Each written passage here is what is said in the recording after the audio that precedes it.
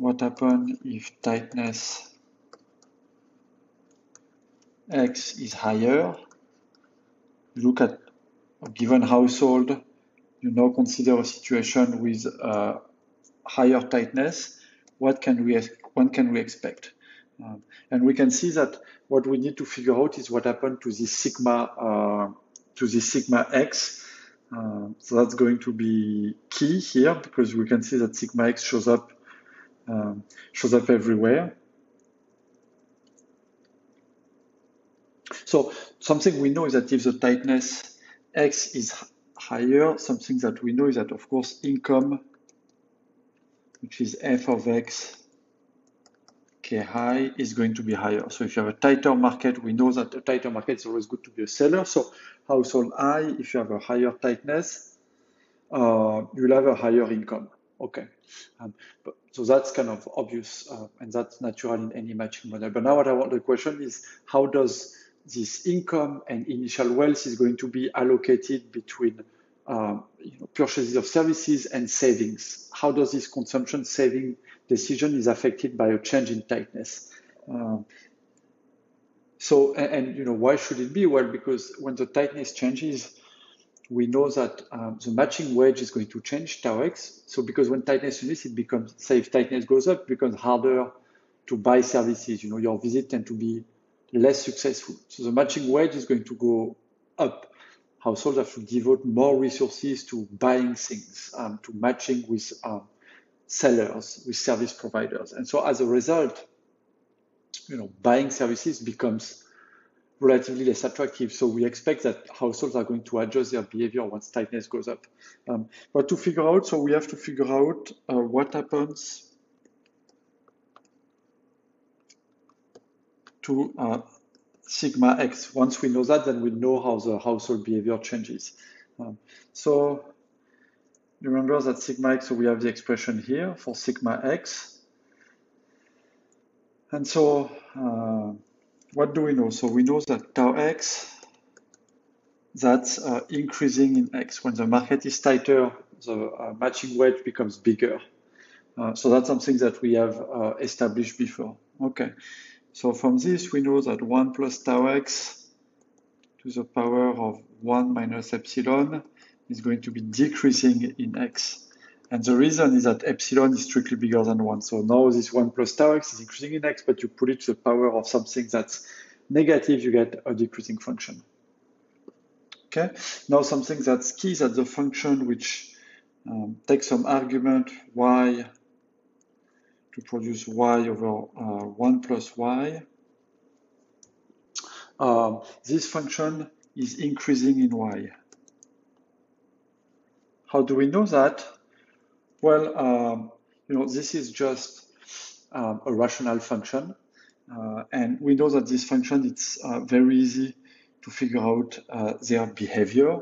What you can do is you just need to figure out their asymptotes as well as their vertical and horizontal asymptotes, and then you can figure out exactly their behavior. So if I put, well, I guess, so I put y here on the horizontal axis, and then on the vertical axis, I'm going to plot the function y over 1 plus y. Okay, so I need to put my asymptote. So here we know that this function is going to asymptote to infinity around -1, so we can put that here.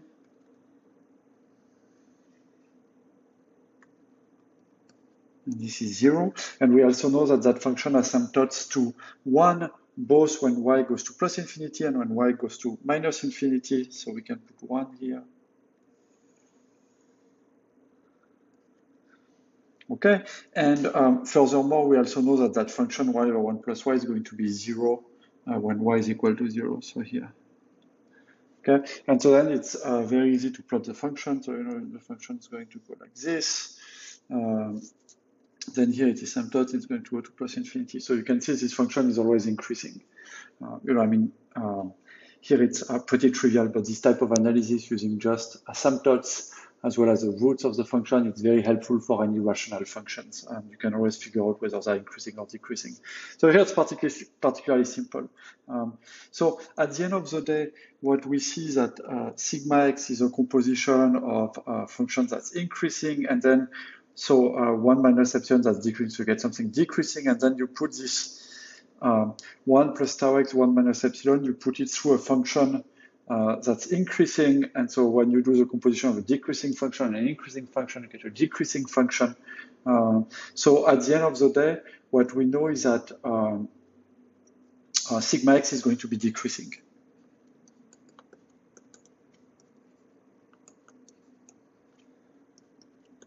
Decreasing in x, and you know, x, so the domain of x has to be the domain of tau x, and the domain of tau x we know is tightness between 0 and xm. Xm is the value of x where tau becomes infinite. So sigma x is going to be decreasing in x. And in fact, we know that when decreasing in x, sigma 0, we know is just going to be something positive, because tau of 0 is a positive number.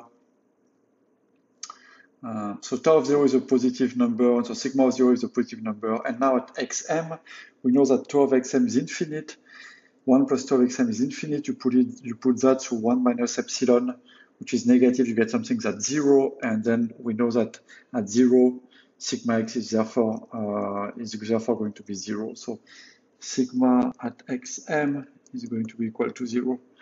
Okay, so these are the interesting results. So because sigma x is decreasing in x, what we learn from that is are several things. So it means that the share of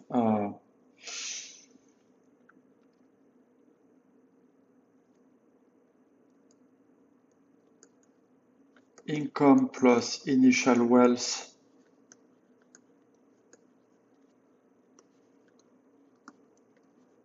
I shouldn't say devoted, I should say spent here. The share of income and initial wealth spent on services is lower. So when you have a higher tightness, you're going to have, so that's key, you'll have a higher income, so it's a good, but the share of that income that you're going to spend on services is going to be lower. Okay, that's because buying becomes more complicated. So the share of income and initial wealth spent on services is lower. The share of income plus initial wealth saved, or if you want, stored as real wealth, is higher. So people are going to save more. So that we can tell for sure.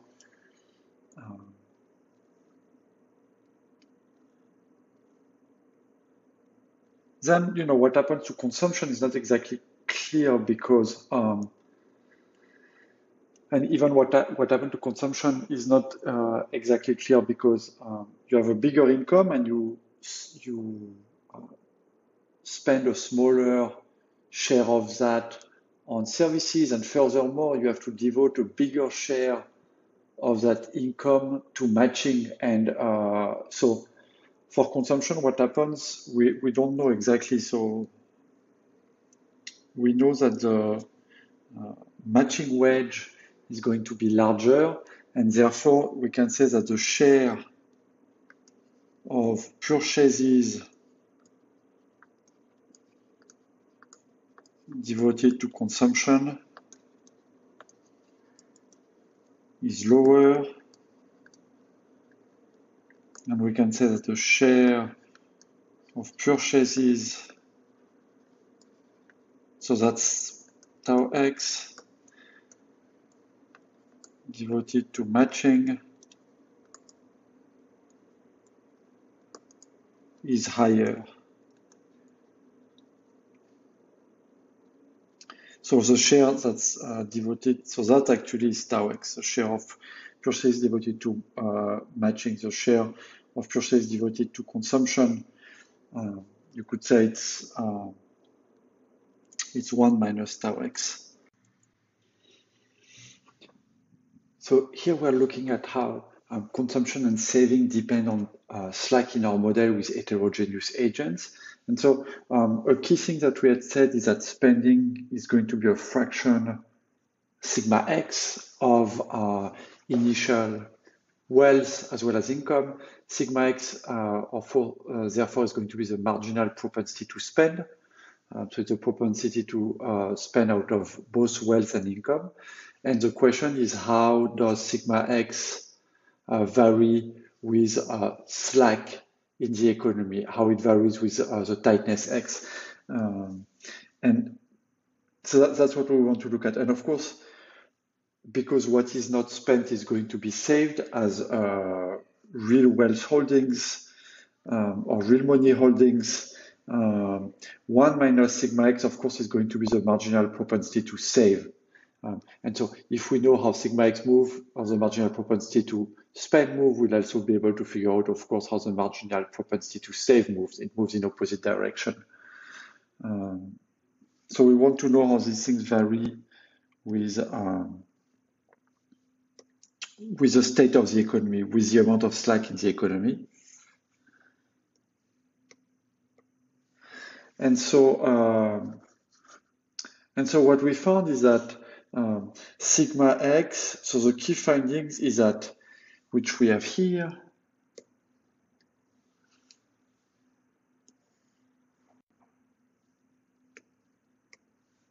the key findings is that sigma x is going to be decreasing in x.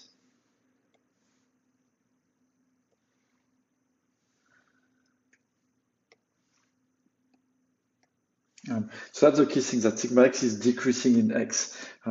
So that means that has direct implication for how the marginal propensity to spend and the marginal propensity to save vary with the state of the economy. So that's what I want to flash out here. And in fact, this is what we kind of had already discussed. But so just to sum up, so what we found is that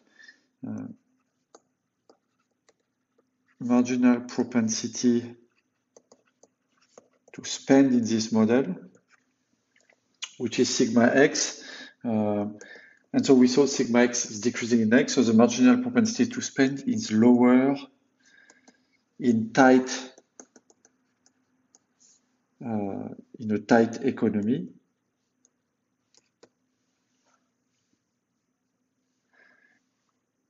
And why is intuition? Well, it's because when you have an economy that's very tight, when there is very little slack, it's harder to buy stuff.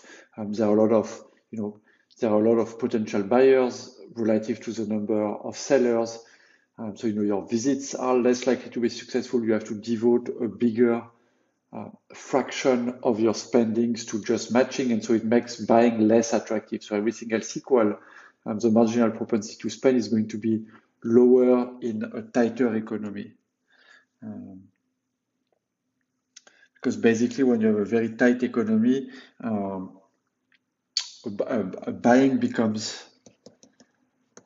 buying is more complicated. Visits are less likely to be successful.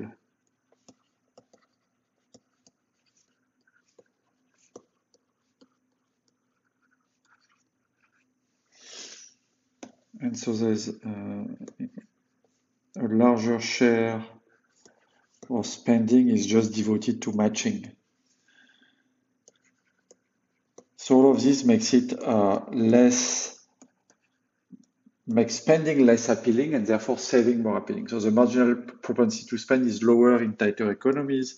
The converse is also true. Therefore, the marginal propensity to save is higher in a tighter economy. So that's, for instance, something that we could examine, say, in the aftermath of the pandemic. the economy becomes extremely tight, both because you had a huge amount of demand and because the supply was restricted by the pandemic.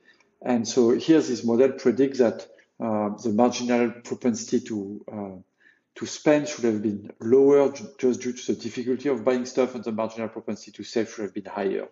That's a direct prediction of the model here. And so just one thing I wanted to also wrap up is that we also had discussed the share of purchases devoted to consumption, the share of purchases devoted to matching. This is given by tau x and 1 minus tau x. Just want to highlight why is that the case, because we said that consumption, we know that it's spending y divided by 1 plus tau x.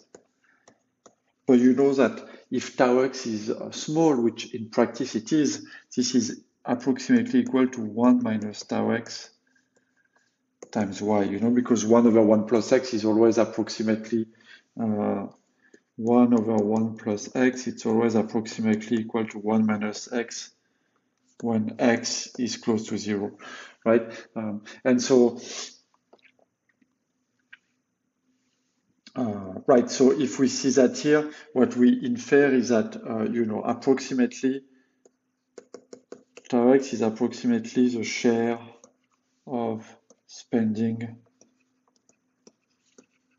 devoted to matching. Okay, so that's a good approximation to always remember.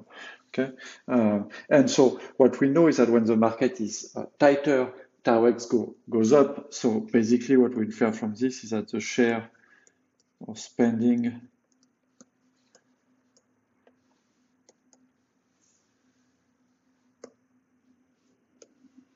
that's kind of useful to remember.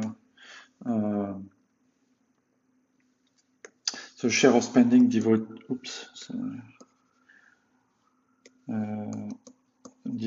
to matching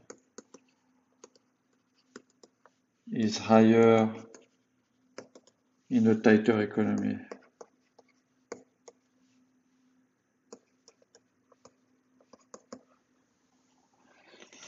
And the converse is also true, of course. The share of spending devoted to consumption is going to be lower in a tighter economy. And that's because, spending is harder, is less appealing, translates less into consumption in tight economies, that the marginal propensity to spend is going to be lower in a tighter economy.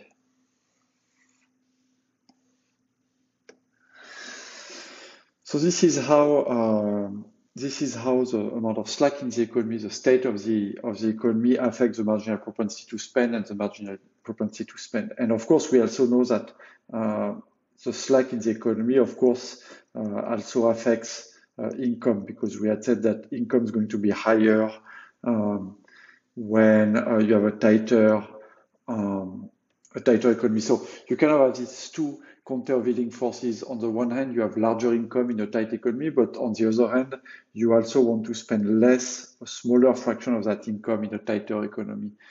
So we'll have to put these two things together when we study the aggregate demand, because in a way you have two forces that are opposed: the amount of income that you have to spend and the share that you want to spend. They move in opposite direction.